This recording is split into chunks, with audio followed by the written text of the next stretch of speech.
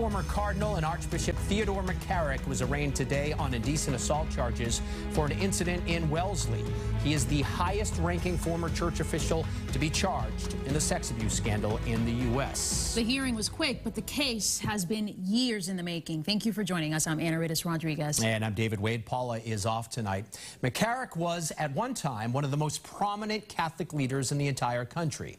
As a bishop and later Archbishop of Washington, he regularly spent time with presidents, members of Congress, and Supreme Court justices. But as WBZ's Christina Hager shows us, the man we saw today was far from the powerful figure that you see in these pictures.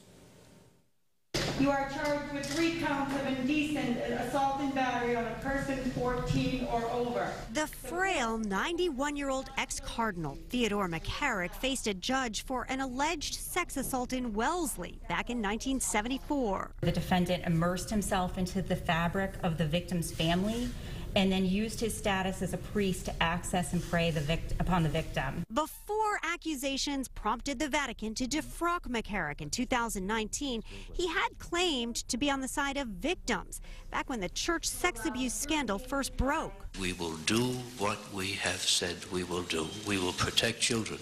But court documents allege when the victim was 11 years old, McCarrick began sexually assaulting him and would repeatedly sexually abuse him over the years.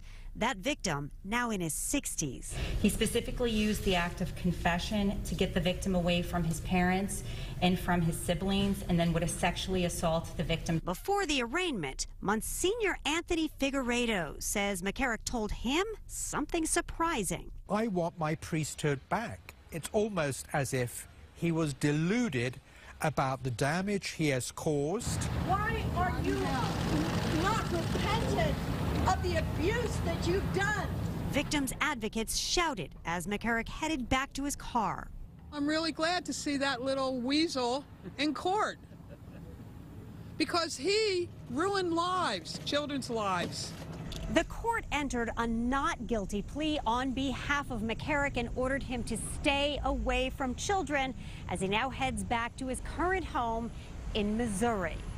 At Dedham District Court, Christina Hager, WBZ News.